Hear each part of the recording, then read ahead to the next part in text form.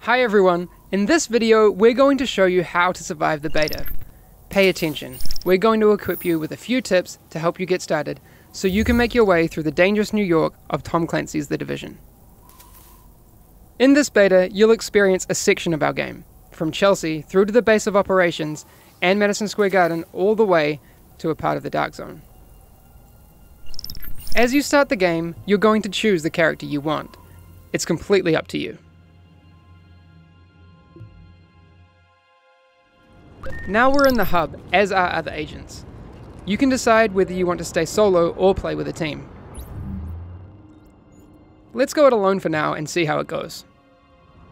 Before you head out, check that you're all set with your loadout in the inventory. You can switch between 3 different weapons: primary, secondary, and sidearm.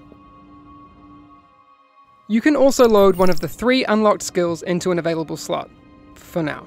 More on that later. Now you should decide where you want to go, and what you want to do. For this, you can use the mega map. Let's set a waypoint towards the base of operations. On your way to the base, you're going to cross the Chelsea area. As you move through the world, you'll come across lots of different people, civilians, enemy factions.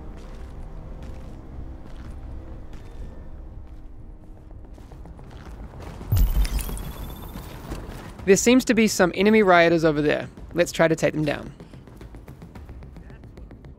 The Division is an RPG game, which means that as you defeat enemies, you gain XP that will enable you to level up, unlock skills, etc.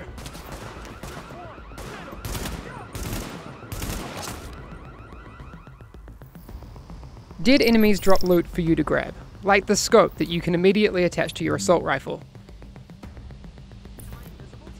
You can equip these mods from your weapons menu.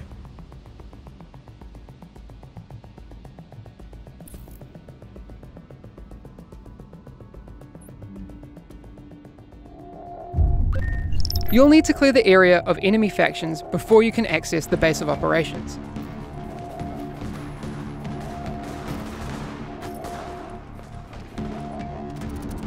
If you take too much damage during encounters, you can use medkits to top yourself up and stay alive. In the fight, you can use the mods that you've equipped, like that scope that we grabbed earlier. Once you've defeated the enemies, you can access the base. And don't forget to grab any loot that's lying around.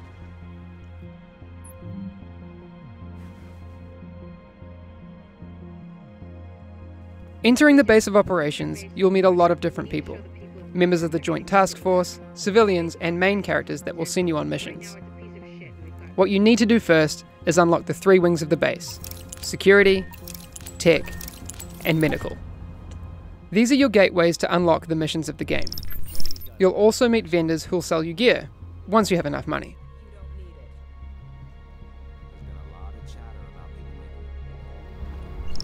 Moving through the base, you will find a board that will update your map with more side missions and encounters. You'll find another one of those boards in the hub.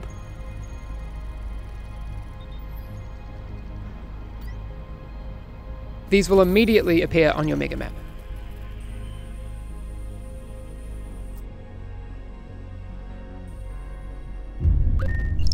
Let's head towards one of the main missions for the medical wing, Madison Field Hospital.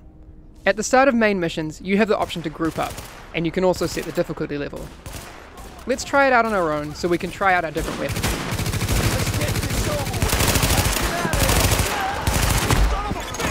Additional hostiles detected. We're taking a lot of damage. It's not looking good, and we're down. You can also play this mission with friends and try a more tactical team approach. You have 2 options to find your team. Go back to the hub and find other players, or restart the mission and choose the matchmaking option. Once you have your team, you can start the mission again. In fights, remember to synergize with your teammates, to max skill and weapon efficiency, and keep the upper hand.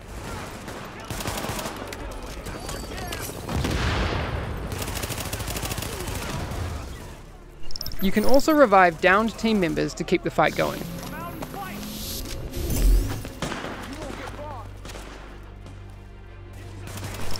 Now with all the XP points we've gained, we just leveled up. By completing main missions, you will be able to upgrade the wings of the base of operations, and also unlock your second, much needed skill slot. This was only the beginning. Once you've completed the missions and activities of the open world, you can always head to the Dark Zone. In the beta, you'll be able to find several entrances.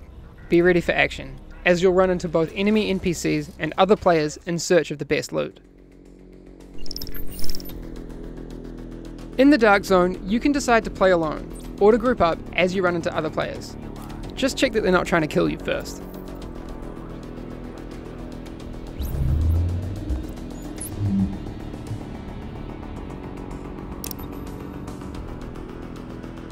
You can communicate with other players through emotes to flag your good intentions.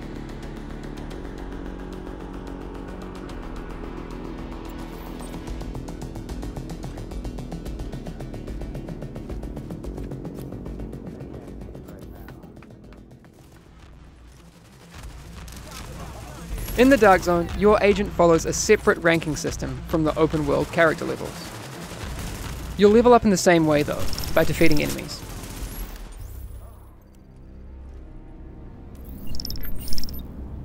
Since the contagion level in the Dark Zone is high, this means that the loot that you find is contaminated, and you need to get it extracted before being able to use it. Find the nearest extraction point, shoot a flare, and hold tight until the helicopter arrives.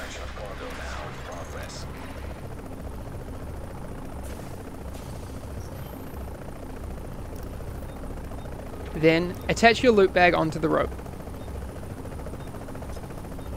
Once the helicopter leaves, you will be able to access your newly acquired gear from the stash in the base of operations. Successful extraction complete. While the Dark Zone has a lot of NPCs for you to defeat, the whole area is PvP enabled, so watch your back and keep your friends close. You can hunt for some more awesome gear, but you can also team up with agents against enemy factions, or attack other players and steal their loot to keep it for yourself. But remember, if you do decide to engage, you and your team will turn rogue and become a juicy bounty for other players. Your choice.